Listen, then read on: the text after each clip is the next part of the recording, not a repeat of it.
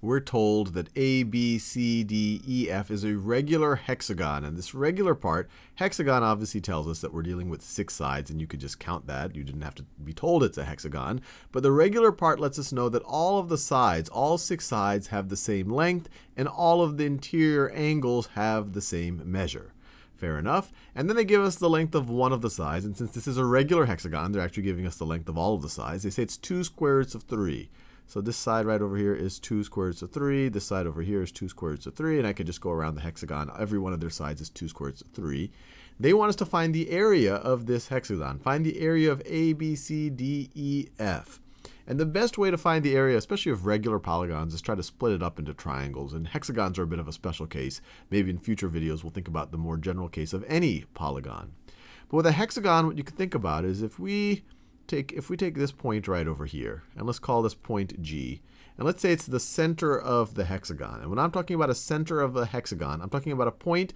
It can't be equidistant from everything over here, because this isn't a circle. But we could say it's equidistant from all of the vertices. So the GD is the same thing as GC, is the same thing as GB, which is the same thing as GA, which is the same thing as GF, which is the same thing as GE. So let me draw some of those that I just talked about. So that is GE. There's GD. There's GC. All of these lengths are going to be the same. So there's a point G, which we can call the center of this polygon. And we know that this length is equal to that length, which is equal to that length, which is equal to that length, which is equal to that length, which is equal to that length.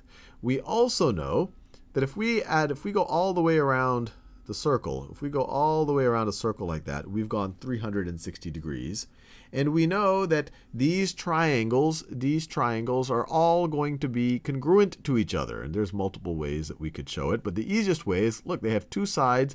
All of them have this side and this side be congruent to each other because G is in the center. And they all have this third common side of 2 square roots of 3. So all of them by side, side, side.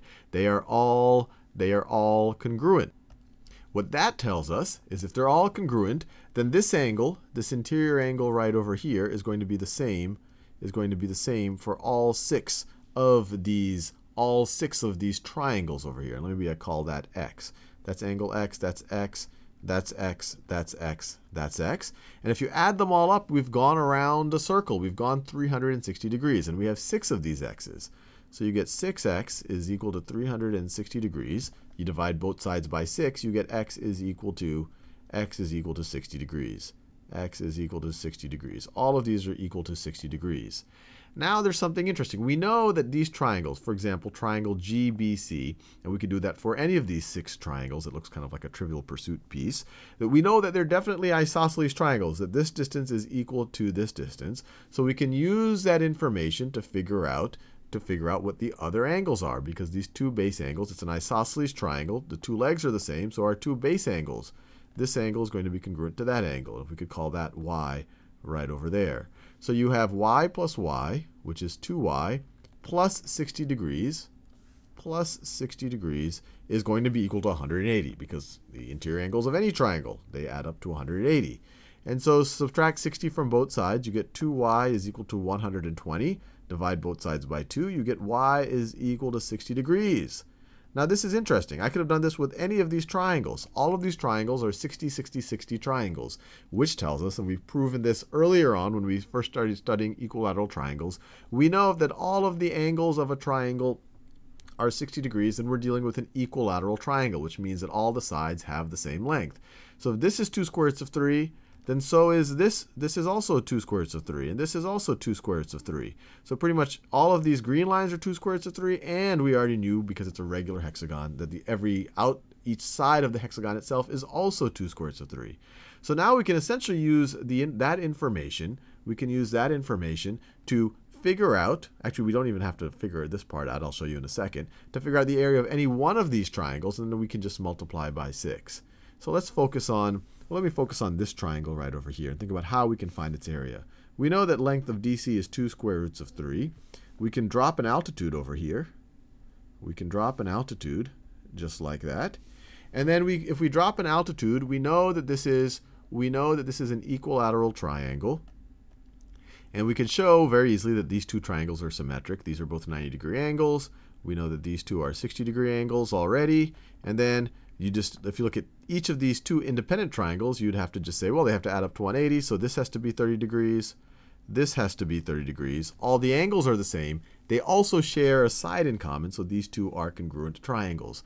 So if we want to find the area of this of this little slice of the pie right over here, we can just find the area of this slice or this sub-slice and then multiply by 2. Or we could just find this area and multiply by 12 for the entire hexagon. So how do we figure out the area of this thing? Well, this is going to be half of this base length.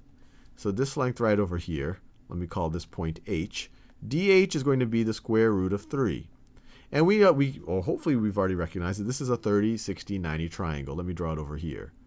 So this is a 30, 60, 90 triangle. We know that this length over here is square root of 3. We know, and we already actually did calculate that this is 2 square roots of 3, although we don't really need it.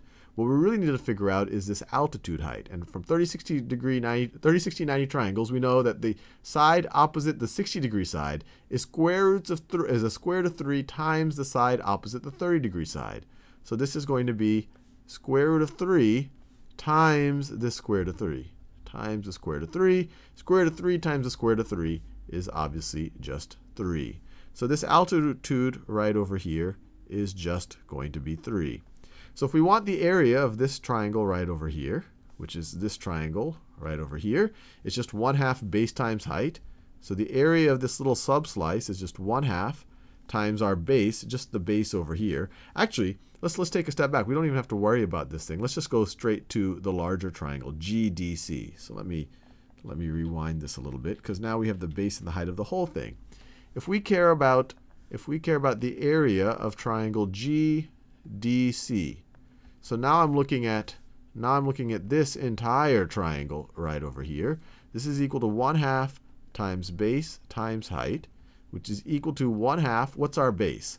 Our base, we already know. It's one of the sides of our hexagon. It's 2 square roots of 3. It's this whole thing right over here. So times 2 square roots of 3.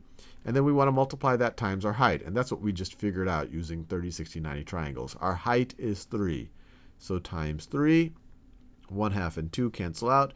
We're left with 3 square roots of 3. That's just the area of one of these little wedges right over here. If we want to find the area of the entire hexagon, we just have to multiply that by 6, because there are 6 of these triangles there.